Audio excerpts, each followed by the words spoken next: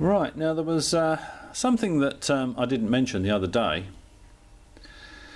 and that is that you can make up a very simple chart, tuning chart, for your favourite band. Very, very simple thing to do.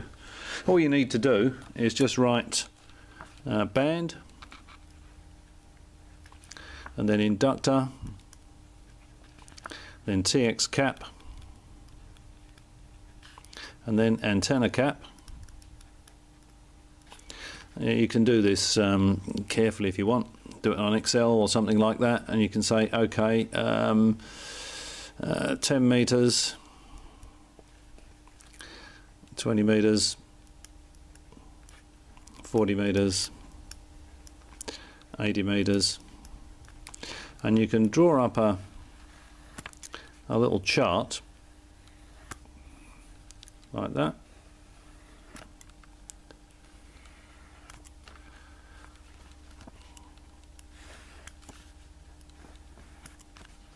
As I say, this is just extremely rough, as you can see it. But all you need to do is, if you've got yourself one of these little antenna analyzers, we'll put the tuner into a default position, which is A, maximum inductance, and both capacitors set to 50%. There's no weight in that tuner at all. We'll cold tune it with the little antenna analyzer. So we'll start off on 10 meters.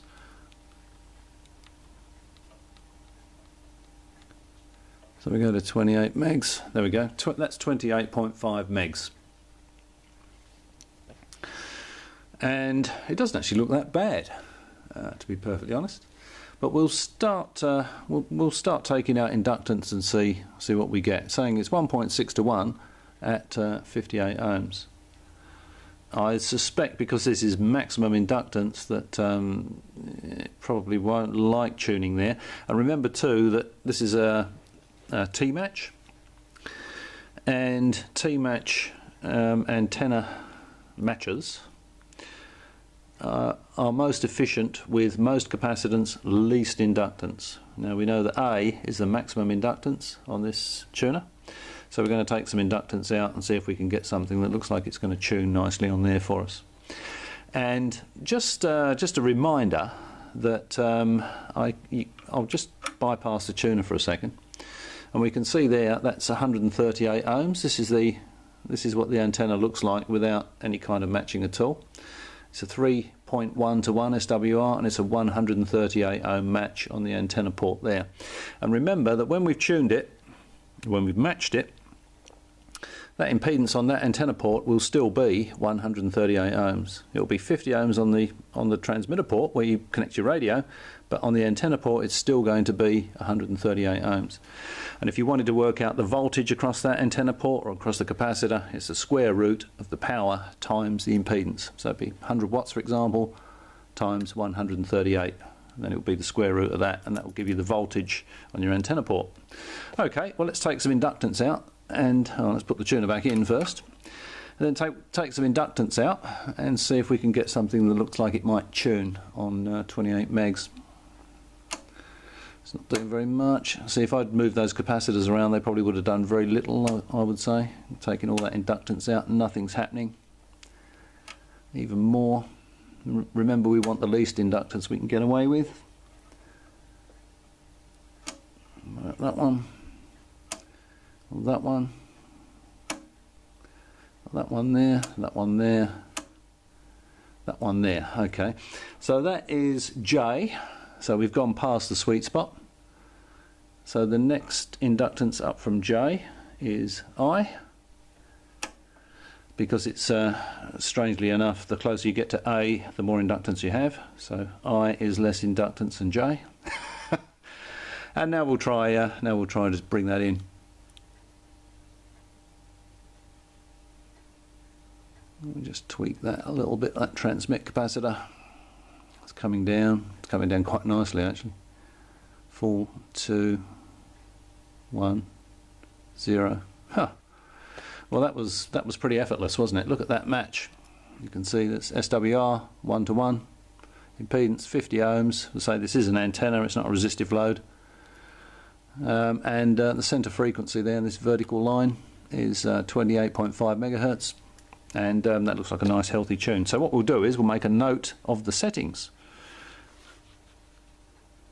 So the inductor is I, the transmit cap, and I'm trying to look around the camera and the tripod here to get this. I'd say that's 7.5. And the antenna capacitor is, what's that? It's 5.5. Okay, so that's our tune for 28.5 megs. Now we'll go to 20 meters. So we'll just change that to 14 megs. 14.1 megs. We'll put that back to the starting point.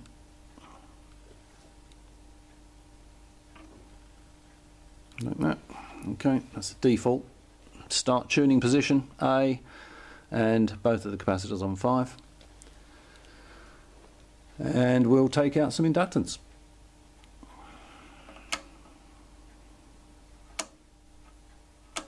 You can see that SWR is gradually creeping down on the analyzer there. We take the inductance out.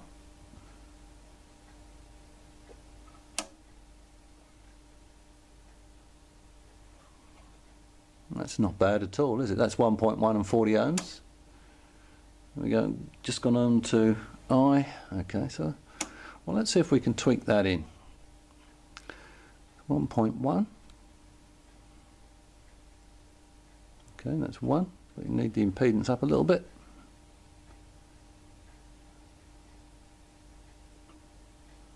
Get the impedance to come up to something that's reasonable there. 3. No, it's not gonna quite come in, I don't think, with that one. Let's give it one more go. No, it's 1.2, 1.1, 1. I thought I was just on the verge of trying the slightly less inductance, but that looks like a nice healthy tune. As you can see, centre frequency 14.1 megs, SWR is 1:1, and impedance there is 50 ohms. Now that's on 20 meters, so we look at the inductor. The inductor is on H.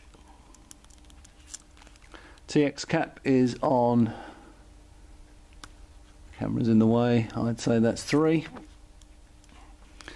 Antenna capacitor is on 6.5.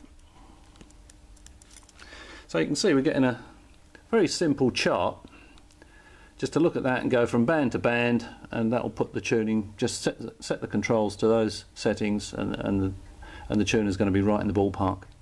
Be quite safe to put RF from your transceiver through it on those bands. So move on to 40 meters. Back to A, 5 and 5. And we'll take the inductance out. See that SWR? Yeah. Coming down. Gone back up again. That's looking better. I mean, that's showing 1:1 and 53 ohms. That's on G. Inductance G. Just try and give in that a tweak. That might just nip in there. 1.2. Take a bit of that out.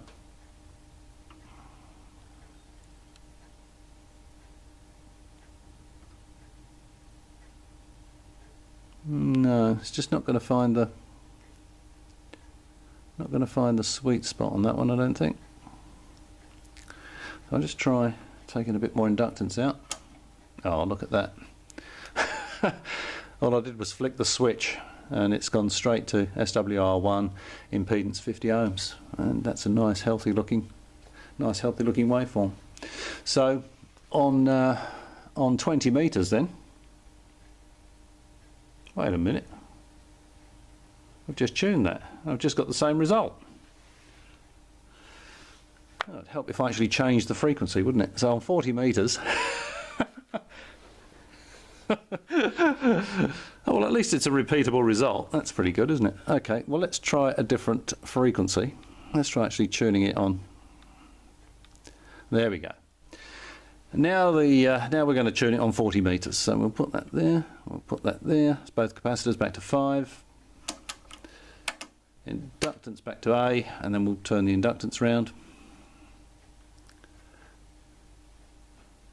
So there's no weight in either of these items, so they do move around. Apologies for that. So both caps set to the middle. And there we go. Sorry if I'm grunting a bit, but I'm crouched behind this blooming camera on a tripod here, and it makes it a little bit awkward. Still removing inductance, round to E, F. You can see that coming in now on the antenna analyzer. That's G.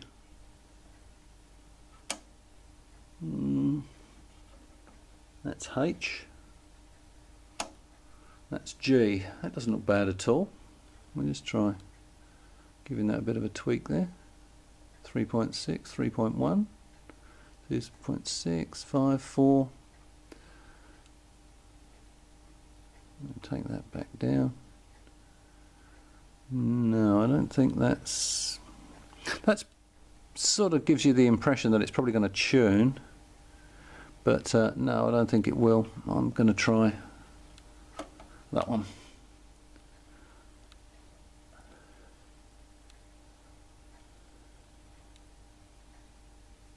Yeah, that looks happier. I think we're going to get a match on this one. Ooh, going to get cramp here in a minute. 2.5, 4, 3, 2, 1. Yeah. 1.9, 1.8. Yeah, you can see that shaping up nicely now. It's 1.6. Take a bit of that out maybe.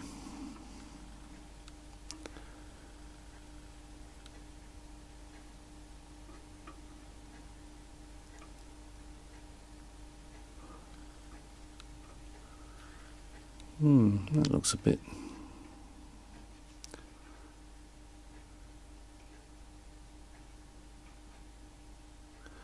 Yeah, that's going to be a bit stubborn. Try a bit more loading. Move that over a bit like that.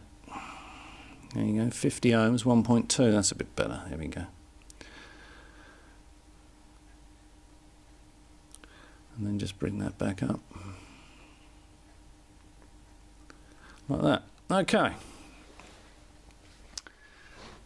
So, SWR1, impedance 50 ohms, nice healthy looking pattern on the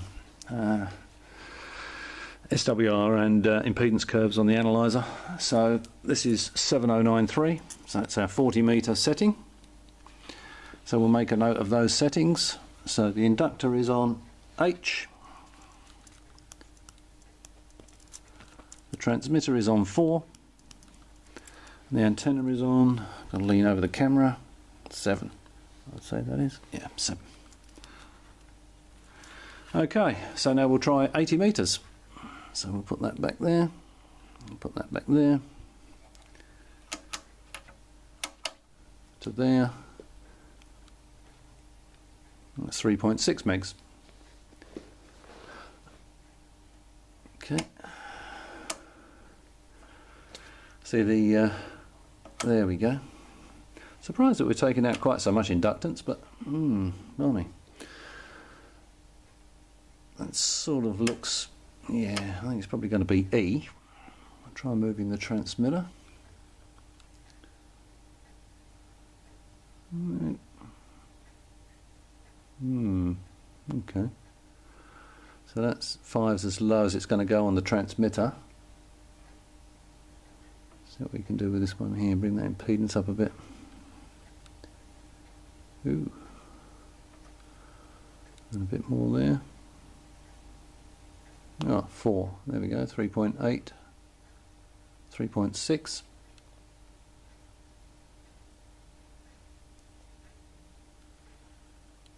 Bring that up a bit more.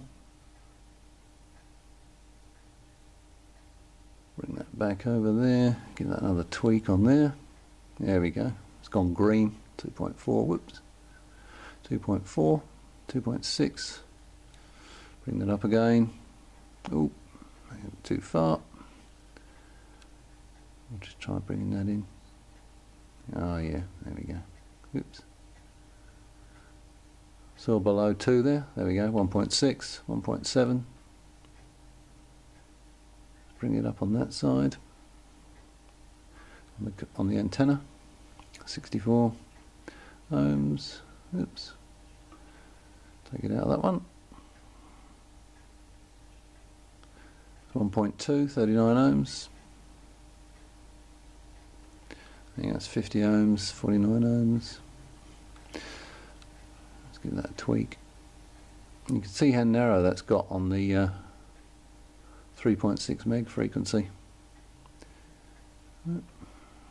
Yeah, that's really quite finicky. Okay, so that's 50 ohms and 1.3. So you can see what my hand is sort of affecting it slightly, getting near it. There we go.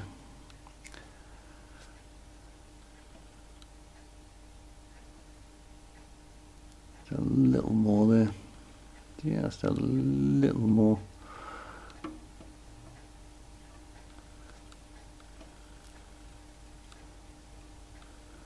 There we go. Just touching the knob makes it 50. There we go. So SWR is 1. Impedance is 50 ohms.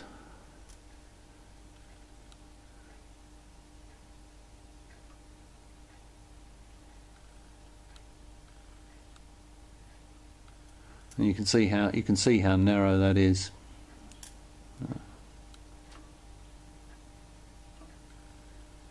There we go.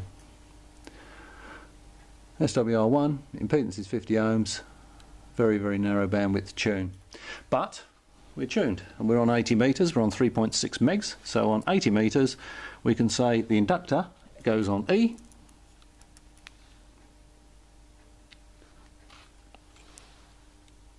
transmit is on 7.5, and the antenna is on 2.